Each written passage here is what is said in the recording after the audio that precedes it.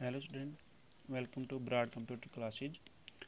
आज जो हम स्टडी कर रहे हैं वो कंप्यूटर की एडवांटेज है और करेक्टरिस्टिक ऑफ कंप्यूटर है, और साथ में हम जो स्टडी करेंगे वो है कंप्यूटर की डिसएडवांटेज भी स्टडी करेंगे। कंप्यूटर की एडवांटेज कई बार एग्जाम में आ जाता है, एग्जाम पर्पज ऑफ कंप्यूटर की एडवांटेज लिखा आ जाता है, कई बार करेक्टरिस्टिक ऑफ कंप्यूटर लिखा आ जाता है। सभी दोनों चीज़ें सेम है। तो जो सबसे पहले हमारी कंप्यूटर के एडवांटेज, वैसे कंप्यूटर की बहुत सारी एडवांटेज है, लेकिन जो हमारी मेन एडवांटेज है वो उनको हम स्टडी करेंगे। सबसे पहले आता है हमारा हाई स्पीड।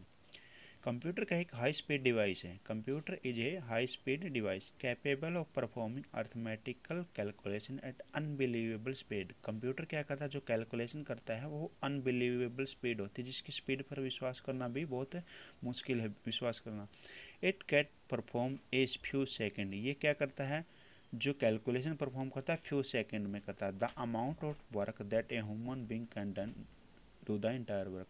कंप्यूटर एक काम जो एक इंसान पूरे साल में नहीं कर सकता, वही काम कंप्यूटर को सेकेंडों में कर देता है। तो कंप्यूटर की जो स्पीड होती है वो क्या होती है, हाई स्पीड, बहुत ही फास्ट होती है, बहुत ही अनबिलीवेबल होती है, कह सकते हो बहुत ही फास्ट। नैनो सेकंड में भी काम करता है, 500 सेकंड में काम करता है। तो ये बहुत ही फास्ट डिवाइस होता है। सबसे पहले कंप्यूटर की जो एडवांटेज है या करेक्टरिस्टिक कह सकते हैं वो है हाई स्पीड। उसके बाद है ऑटोमेटिक। ऑटोमेटिक का मतलब क्या होता है, जो अपने आप चलता हो, ऑटोमेटिक चलता हो, स्वचालित हो। Computer is a automatic machine. Computer क्या है, एक ऑटोमेटिक मशीन है। वर्क बाय इटसेल्फ, ये क्या करता है, अपने आप काम कर सकता है without human intervention. Without human के इंटरवेंशन का मतलब क्या होता है, इसके इंटरफेस के बिना कंप्यूटर के कोई भी इंटरेक्शन, कोई भी इंटरफेस, कोई भी इसके अंदर नहीं होता। Once computer started A job it can can't stop until it is finish. यदि हमने इसको एक बार इनपुट दे दिया और ये अपना काम को स्टार्ट कर दिया, तो कंप्यूटर तब तक स्टॉप नहीं होगा जब तक वो इसको फिनिश नहीं कर देगा। कहने का मतलब कंप्यूटर क्या पूरी तरह से ऑटोमेटिक है। एक बार इसको इनपुट देने के बाद जब इसने काम स्टार्ट कर दिया तो तब तक नहीं रुकेगा जब तक ये अपना काम फिनिश नहीं कर देता। एक्यूरेसी, एक्यूरेसी का मतलब क्या होता है, एक्यूरेट, एक्यूरेशन। कंप्यूटर की एक्यूरेसी ही बहुत हाई है। वैसे तो हम 100 बोलते हैं, लेकिन किसी भी चीज़ की 100 नहीं हो सकती है। 99%, 999% बोल सकते हैं, वैसे 100 ही होता है ये। In addition a computer is very accurate device. Computer क्या है, होता है एक वेरी एक्यूरेट डिवाइस है। Accuracy of computer is consistently very high. Accuracy क्या है, कंप्यूटर की वेरी हाई है। कई बार क्या करता है, कंप्यूटर रॉन्ग रिजल्ट भी प्रोड्यूस करता है। If computer produce the wrong result, यदि कंप्यूटर रॉन्ग रिजल्ट प्रोड्यूस करता है तो due to wrong input.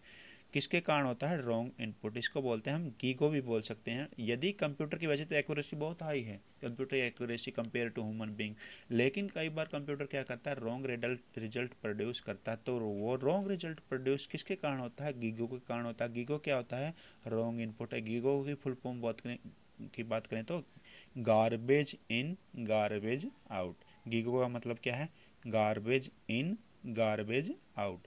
Garbage इन का मतलब क्या है, यदि हम कंप्यूटर के अंदर गार्बेज वैल्यू, गार्बेज का वैल्यू का मतलब क्या होता है, जो रॉन्ग वैल्यू देंगे तो कंप्यूटर क्या करेगा, गार्बेज आउट, हमें गार्बेज वैल्यू ही देगा, रॉन्ग वैल्यू ही हमें आउटपुट देगा। तो कंप्यूटर एक क्या है, वेरी एक्यूरेट डिवाइस है। उसके बाद बात करें कंप्यूटर की वर्साटिलिटी। वर्साटिलिटी क्या का मतलब क्या होता है, कंप्यूटर वैरायटी ऑफ वर्क करता है। कंप्यूटर एक टाइम एक साथ बहुत सारे काम कर सकता है। एक computer is very versatile machine. Computer का एक वर्साटाइल मशीन है। This machine can be use to solve various different field.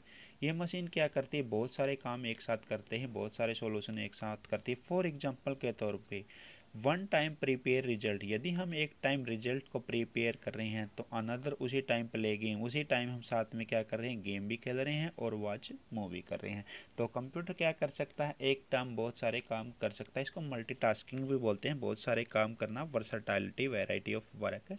तो बहुत सारे, जैसे आप कई बार देखते हो कि साथ में इंटरनेट चला रहे हो और साथ में आप लोग क्या कर रहे हैं, सॉन्ग भी सुन रहे हैं। क्या पता साइड में आप व्हाट्सएप पे चैट भी कर रहे हैं। तो ये क्या होता है, वर्सेटिलिटी होता है। वर्सेटिलिटी एक सारे काम एक साथ करना। उसके बाद होता है डिलीजेंट। डिलीजेंस क्या होता है, पूरी तरह डेडिकेटेड। कंप्यूटर अपने काम के प्रति पूरी तरह समर्पित है, डेडिकेटेड है। Unlike human being, a computer is free from monotony और टायरनेस and lack of concentration. Computer जैसे इंसान क्या होता है, कंप्यूटर इंसान के अंदर कई बार टायरनेस थकावट हो जाती है, लैक ऑफ कंसंट्रेशन लूज होती है, और मोनोटोनी प्रॉब्लम, माइंड की प्रॉब्लम होती है, टेंशन हो जाती है, इस टाइप की प्रॉब्लम होती है। कंप्यूटर इन चीज़ों से क्या है, इन चीज़ों से फ्री है। कंप्यूटर के अंदर इस टाइप कोई भी प्रॉब्लम नहीं है, वो ना तो मोनोटोनी प्रॉब्लम है, ना टायरनेस है, ना लैक ऑफ कंसंट्रेशन है। इट कैन वर्क 24 आवर, ये क्या करता है 24 के 24 घंटे काम करता है विदाउट एनी ब्रेक और विदाउट एनी एरर। ये क्या करता है विदाउट एनी ब्रेक और विदाउट एनी एरर 24 के 24 घंटे 24 और 7 के 7 डे काम कर सकता है। तो ये क्या थी हमारी उसके बाद हमारा आता है reduction in paper work. Computer का जैसे ही कंप्यूटर का यूज हुआ तो आप लोगों ने पता है इसने क्या कर दिया, it reduce the paper work. इसने क्या कर दिया, पेपर का वर्क का रिड्यूस कर दिया, क्योंकि जो काम हमारे बहुत सारे बहुत सारे रजिस्टर भरने में जो काम आता है, आज वही डाटा एक सिंगल चिप के अंदर स्टोर हो जाता है। तो कंप्यूटर ने क्या कर दिया, reduction in the paper work. Computer आते ही हमारा काम क्या हो गया, हमें पेपर वर्क करना बहुत ही कम कर दिया है। हम क्या कर रहे हैं, पूरा का पूरा डाटा कंप्यूटर की एक सिंगल चिप के अंदर स्टोर करें। एग्जाम्पल के तौर पर मान को चलो एक लाइब्रेरी के अंदर हमारी बहुत सारी बुक है, उस बुक का डाटा अगर हम स्कैन करके एक सिंगल चिप में डाल सकते हो, तो देखो कहाँ तो एक पूरा का पूरा होल हमने बुक के अंदर भरा हुआ था, आज वही का वही डाटा एक सिंगल चिप के अंदर डाल दिया। तो ये क्या कर देता है, reduction in paper work.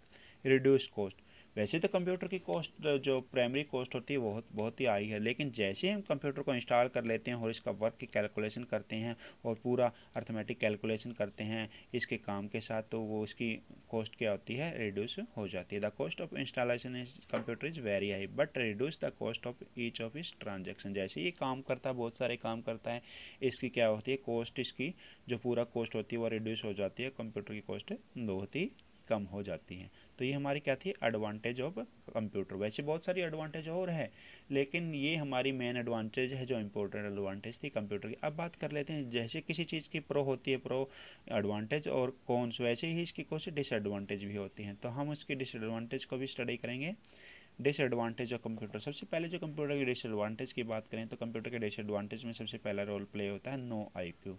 Computer is not a magical device, computer एक मैजिकल डिवाइस नहीं है। It is not intelligence of its own, computer अपने आप में इंटेलिजेंस नहीं है।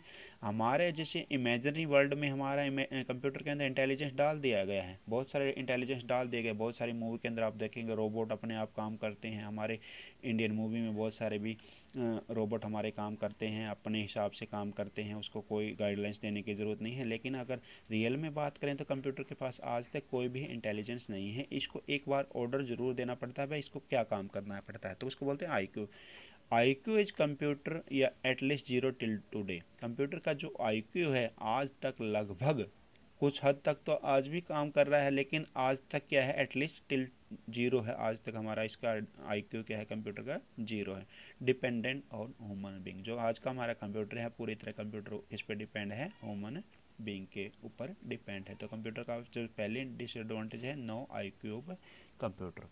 उसके बाद बात करते हैं इन्वायरमेंट। कंप्यूटर क्या करता है, कंप्यूटर के अंदर जो ऑपरेटिंग सिस्टम हो वो किस पे डिपेंड करता है, इन्वायरमेंट के ऊपर भी डिपेंड करता है। The environment for operating system of computer should be suitable to it. जो इन्वायरमेंट होता है अगर ऑपरेटिंग सिस्टम के सुटेबल नहीं है तो हमारा कंप्यूटर प्रॉपरली काम है नहीं करेगा। हीट कह सकते हैं, एयर पोल्यूशन कह सकते हैं, या डस्ट कह सकते हैं। ये तो ये भी इन्वायरमेंट भी कंप्यूटर के क्या होना चाहिए, सुटेबल होना चाहिए। Machine language is very difficult to human understandable. आप लोगों को पता है कंप्यूटर कौन सी लैंग्वेज समझता है, मशीन लैंग्वेज कह सकते हो, बाइनरी लैंग्वेज कह सकते हो। और जो बाइनरी लैंग्वेज और मशीन लैंग्वेज है उसको कौन नहीं समझ सकता, जो नॉर्मल कॉमन बंदा है, कॉमन इंसान है, कॉमन ह्यूमन बीइंग है, वो वेरी डिफिकल्ट, उसको डिफिकल्ट बहुत ही प्रॉब्लम है उस मशीन लैंग्वेज को समझने में। उसके बाद बात करें जो कंप्यूटर के जो पार्ट्स है, इसका सीपीयू है, जो इसका मेन ब्रेन है, वो क्या है, वेरी सेंसिटिव टू डस्ट है, एक डस्ट से बहुत ही सेंसिटिव है। उस dust even a small dust particle can make a big loss. यदि एक स्मॉल डस्ट की छोटा सा टुकड़ा है, छोटा सा पार्टिशन है, तो वो क्या कर सकता है, उसके अंदर बिग लॉस कर सकता है, क्योंकि जो हमारा प्रोसेसर है, जो हमारा स्टोरेज डिवाइस है, अगर उसके अंदर कोई भी डस्ट से उसको क्या हो जाता है, वो डस्ट से उसको बहुत सारा लॉस हो जाता है, उसके अंदर बहुत सारे सॉफ्टवेयर है वो क्या होते हैं, क्रैश हो जाते हैं, हमारी हार्ड डिस्क क्रैश हो जाती है, हमारी रैम क्रैश हो जाती है। तो डस्ट से ये बहुत ही सेंसिटिव है, डस्ट से इसको दूर रखा जाता है। तो ये भी हमारा एक क्या है, डिसएडवांटेज थी।